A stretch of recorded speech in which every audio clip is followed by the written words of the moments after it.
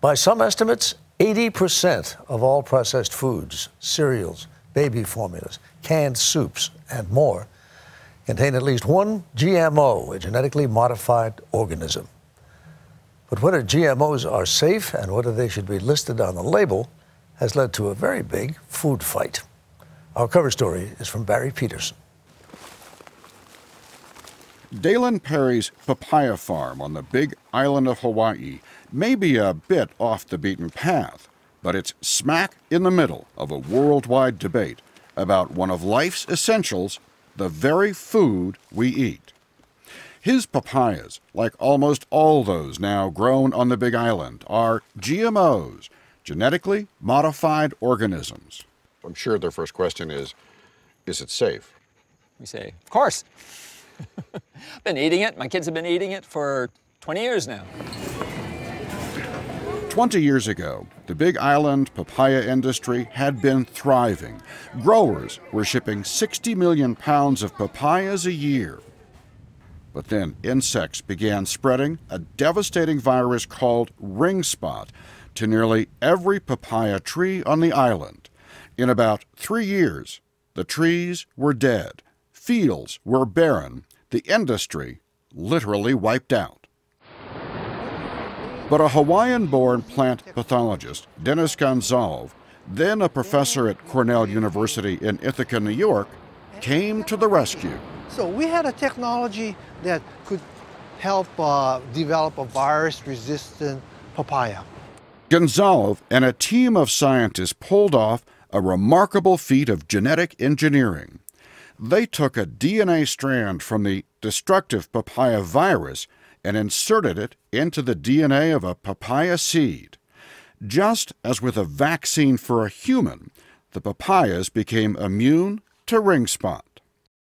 One of the final field tests was on Dalen Perry's farm in 1997. In these photos, you can see the dead and diseased trees surrounding the healthy, genetically engineered trees. And it grew beautiful, absolutely beautiful. And even to this day, there has been no breakdown of resistance. Today, American farmers grow about 10 different GMO crops, including more than 92% of all corn and soy. Most are engineered to ward off insects or to resist weed-killing herbicides, or both. That means farmers can dramatically reduce insecticide use, and when they spray for weeds, the herbicide won't kill their crops. And most of us eat GMOs every day in processed foods like soda, cereal, chips, and cheese. And in November, salmon joined the list. It's genetically engineered to grow faster. And there are more foods in the pipeline, among them a peanut, without the toxin that triggers deadly allergies.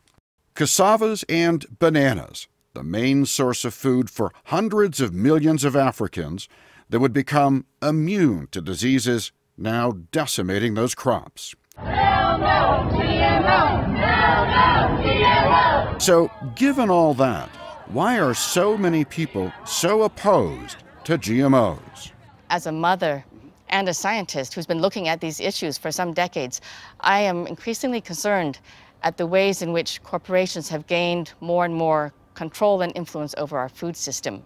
Marcia Ishii-Itaman is a senior scientist at the Pesticide Action Network. Genetically engineered seeds are responsible for an enormous increase in the use of pesticides, primarily herbicides, weed killers. People have a healthy skepticism to corporations telling us that their products are perfectly safe. We've seen that with DDT and tobacco, for example.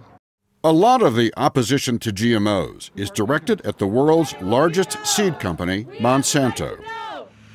Ishii-Itaman says she is troubled that when farmers buy herbicide-resistant GMO seeds from Monsanto, they are locked into using large quantities of Monsanto-produced herbicide as well. And there's something else. Farmers who buy Monsanto's patented GMO seeds must sign an agreement promising that they will use them for only one harvest or be sued. Farmers have done this since the beginning of farming. They raise their crops and they save their seeds and they plant them the next year. So why push farmers not to replant seeds that are patented by Monsanto from this year to next year? We spend $1.5 billion a year on research and development, and there needs to be some way of seeing a return on that. Hugh Grant is the CEO of Monsanto. He says if farmers want to take their business elsewhere, they have plenty of options. The grower has very little loyalty. They're looking for the best possible seed that produces the best possible crop.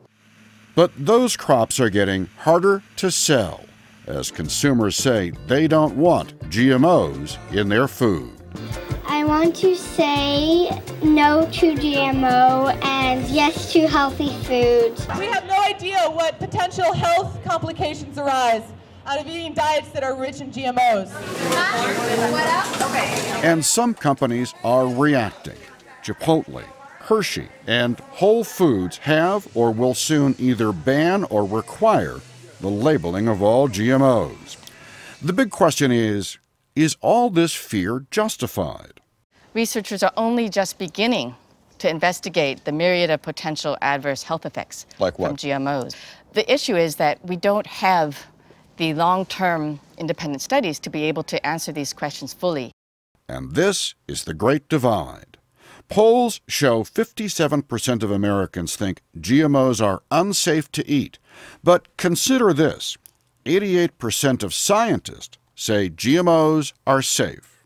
And prestigious scientific organizations, among them the American Medical Association, the World Health Organization, and the National Academy of Sciences, all say hundreds of peer-reviewed studies confirm GMOs pose no danger to health. We're looking at genes that make the plant tolerant of flooding. We're also interested in drought. Pam Ronald is a plant geneticist at the University of California, Davis. Her husband is a certified organic farmer. Has any study shown even as much as one person who's been harmed or died from eating food that was genetically engineered?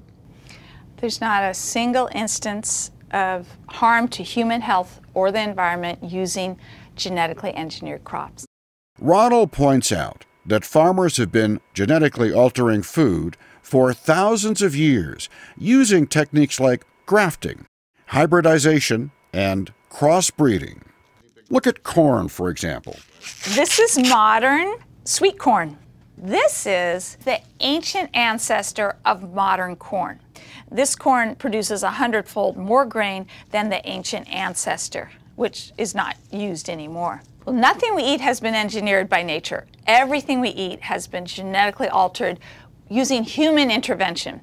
Still, the vast majority of Americans say GMOs are different and should be clearly labeled. Since the foods are not labeled, we have no way to really ascertain what are the kinds of impacts that people are having who are consuming GMOs and those who are not.